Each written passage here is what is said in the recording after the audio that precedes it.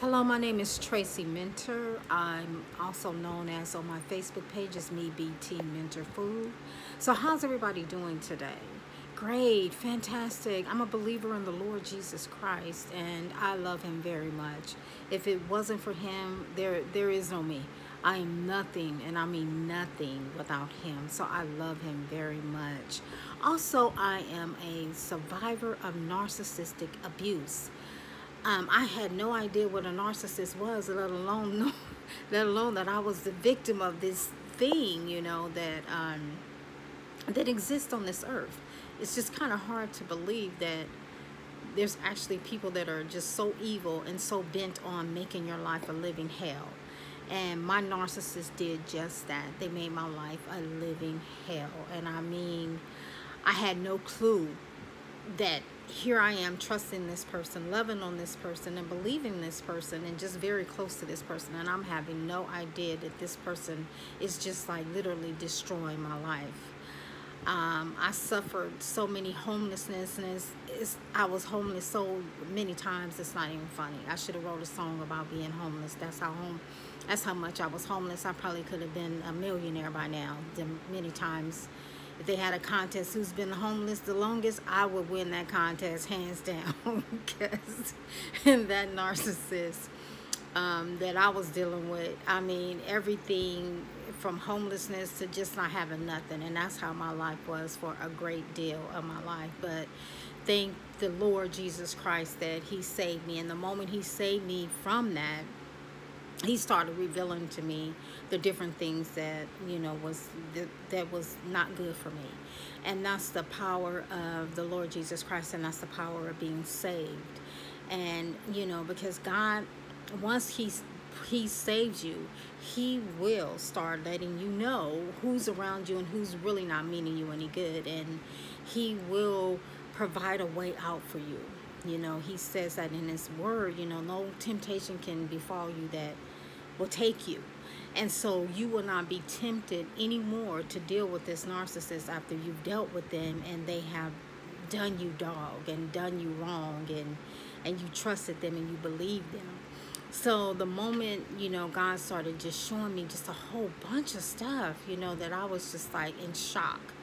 And it just so happened to be like the time I was homeless. I was homeless and I was sitting in the parking lot in my car with my two children. Well, actually, I had just dropped my daughter off at work. And then me and my son was sitting there in the Walmart parking lot because we had no place to go. That was our, home, sitting in a car in the Walmart parking lot. And I happened to be watching some YouTube videos, and watching them, it was just like this narcissist video came up, and it was like the Holy Spirit was nudging me to look at this video. Look at this video. This is the one I want you to look at. Start looking at. And so here I am in the Walmart parking lot looking at this narcissist video, and I mean, the video wooed me and wowed me over. I was just like in shock world. And I just couldn't believe that everything that this narcissist video was showing me was what I had went through, and what I was still, the stench of it was still on me, and I just was like in total shock. I just could not believe how evil these things are. These things are so evil where their evil looks good, and that's the deception of anything that's evil. They cannot come to you showing you that I'm evil, I'm here to destroy you, I'm here to just take your life away, I'm here to just make your life a living hell. They're never going to come to you saying it like that, but eventually that's the result of it. And you're not knowing this because you're this empath, and you're just like, totally opposite of evil.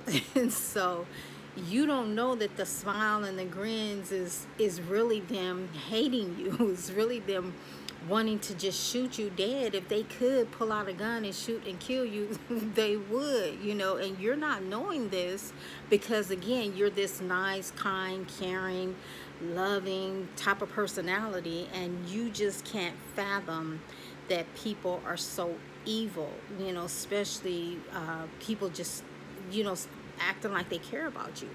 And my narcissist used to always say to me, I'm your friend, I got your back. I'm your friend, I got your back. So it was always this, this narcissist was building up like this trust, like you could trust me, you can trust me. And I was falling victim to that. Well, this person, said that I'm her friend, and I'm this, I'm just so naive to this evil, because it's like, if you haven't been exposed to evil, then you don't know anything about it. You don't know anything about it. And I wasn't exposed to evil like this. This is new, to me.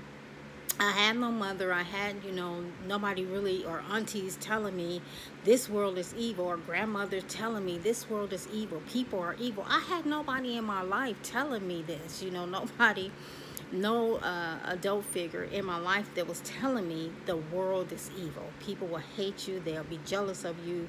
They'll be envious of you. They will not like you. They will sabotage you. They will lie on you. They will dog you out. They will do all of this stuff. They'll try to make you think you're crazy and all this type of stuff. And I had no clue that these type of people existed. I thought everybody was like me, nice, kind, and stuff like this, but my narcissist happened to be my stepmother, and again, like I said, I didn't have a mother. My mother, my mother died in a mental institution because she was going through so many emotional problems, because her life consisted of her dad having sex with her, and when starting at like 6 years old until she was like 12 years old, he was having sex with him, my mother, and her sister. And so my mom, was all messed up with that, because by the time she left her household, she married my dad, and then she had 5 children, and then, so it was just like she really never had a chance to heal herself, so she was kept being bombarded with life and life, and so she couldn't deal with it. And so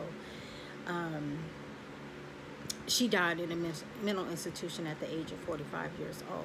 So again, I had nobody. I had no woman figure, no adult figure telling me that the world is evil, don't trust people, don't this, don't that, And so my stepmom, I met her when I was like 9 years old. And actually, I'm writing a book. So I don't want to tell you guys the whole thing, but I'm writing a book.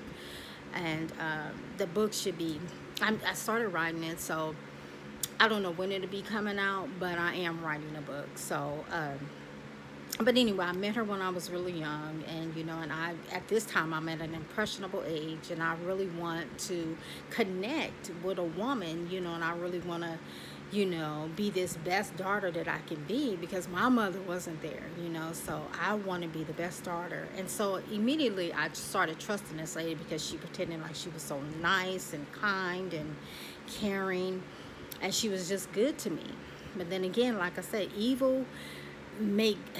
when a person is evil, they make good things they make evil look good. You know what I'm saying? So you think, oh, this person is so caring, they're loving, they're this, they're that, but all the while they're just like putting you up high up on this pedestal, and that's what the narcissist will do. They will put you high up on a pedestal. And at the same time, you're sitting high up on this pedestal because they just love bombing you with good gifts and teaching you this and taking you here and doing this and doing that for you. And at the time my stepmother got me, my hair wasn't growing because my mom wasn't taking care of it. So my stepmom got my hair to growing, and my hair was long to my shoulders. And so she really stepped up and acted like a mother, So I'm thinking, oh, this woman cared for me. She would buy me clothes. We would go out to eat, and she would teach me how to eat with different silverware and, just a lot of etiquette and stuff like that. And so I'm thinking, oh, this lady really cared for me. And man, people are very deceptive. Evil people are very deceptive. They will lie, they will con, they will cheat, they will do anything to make you think that they really care for you. And so that's a narcissist. So, and it's so sad because you cannot trust a smile and a grin and I got your back. If somebody is telling you they got your back, don't believe them. They're lying. They are lying to you. When somebody says, I'm your friend, I got your back. when people say those words to you, it's just a lie. Because if you are a good friend, you never got to say, I'm your friend. You know, if you really think about that, if you really are a friend to somebody, why do you have to tell me I'm your friend? You know, when you're there for me, we're, you know, there for each other. We're just supporting each other in every type of way. Nobody has to open their mouth and say we're friends, because the friendship is thriving and surviving in the union that you guys have together, that you guys are having together. You know, that union is there and it's strong. So the signs that you're around a narcissist, they will talk about you, they will gossip about people, anybody, it doesn't matter. They're going to gossip about people. Also, they're going to be fake in your face, and they're going to tell you they're your friend, they got your back. And also, if they're talking about other people, believe me, when you're not there, they're talking about you, okay? And they're trashing you down to the ground. And knowing my stepmother, God rest her soul, she's no longer here, but knowing her was like the introduction to me into that narcissistic world. And the thing about it, if you've been exposed to one, then most likely everybody around you is a narcissist until you find out about these people. You have that smell that keeps attracting these sick people. You know, so if you're around a narcissist, that narcissist is inside of you, if you think about it. Are you evil like the narcissist? No, you're not. But that smell of a narcissist, because you've been around it, is inside of you now. So if it's inside of you, that means you're still attracting those type of personalities. And it's just a sick type of personality where they don't have a soul, they don't care about people, they're heartless, they just put their mouth on anybody. And see, in God's word, he tells us to not put our mouth on people. God says that. Do not just open up your mouth and foolishly just say whatever you want to say about people. He tells us not to do that, because we're cursing that person, and we're throwing seeds of hate and envy and all this on this person, and we're like tying them up. At the same time, we're tying ourselves up as well. So God tells us not to do that. So if you're around that narcissist spirit and they're talking about people, you're around a dark, demented, sick spirit that just hate people. You know, they hate people. They don't like people at all. Not even themselves, because if they love themselves, they will start getting some help and they will say, you know what, I need help. I'm sick. You know, something's wrong with me. Because after a while, you have to see that everybody doesn't have a problem, and that problem might be you. You know, but the narcissist will never ever think that they have a problem. They're going to constantly blame everybody, and they're going to constantly make everybody else out to be the problem and not them. So they don't take responsibility. They gossip about you, and they sit in your face and lie and say that they're your friend and that they got your back. You know, don't worry, I got you, I got you, I got you. Maybe you're putting out your money, you know, every time y'all go somewhere, you're paying for everything. And then they say, don't worry, I got you, I got you. And then when they get their money, even though you're not doing it because you want something back, you're not treating them to dinner or treating them to coffee because you want something back. It's just your personality. But they're looking at you like, oh, you want something from me, because they constantly have a mind where it's always like, I got to protect myself. I got to take care of myself. I ain't thinking about you. You don't want to put on your money, that's your problem. They don't think normally like normal people. They're always thinking like, I gotta get one up on you, I gotta get mine, I gotta get mine, I gotta get mine, and I'm gonna take care of me. You know, you being foolish putting your money out, that's you. That's how their mind think. But you're just being you.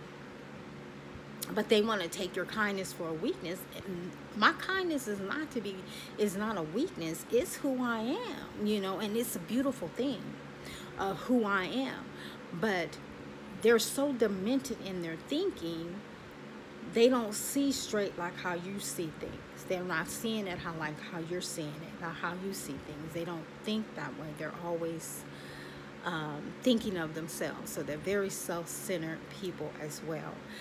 But after her, she kind of like opened the door. That was like the doorway for me to meet more narcissists, because everybody that was around me, my ex-husband, even my sister, was like, and my stepbrother were narcissists, you know. And narcissists, when they're dealing with you, they have a motive.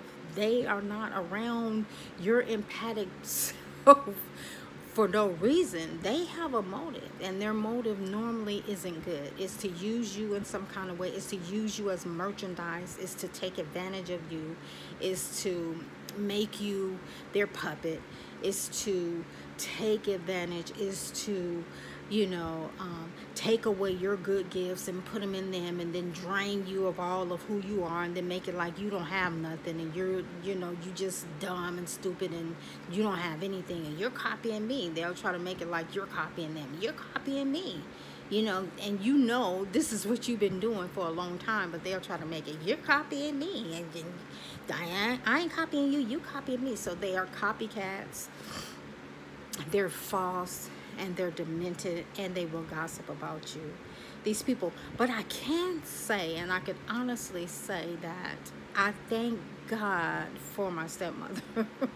I really do, because if it hadn't been for her, I would have been still naive and thinking that people were like me, and people aren't like me. At the same time, on the other hand, how I am and how God created me to be is a good thing. You know, I am good. I am all right. I am smart. I am somebody. I am valuable. I am enough, and I am smart, you know. And so if someone is trying to make you out to be this dumb, stupid, like you don't have a purpose, you don't exist, yes you do. You have all of that and more, and they see it, and they don't like it, and they're jealous of you.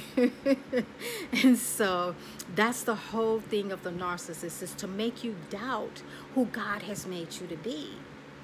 God says we are fearfully and wonderfully made. Marvelous are thy works, and that my soul knoweth right well. You know, and God also says that he has a great plan for us. Plans not to harm us, but to give us hope and a future.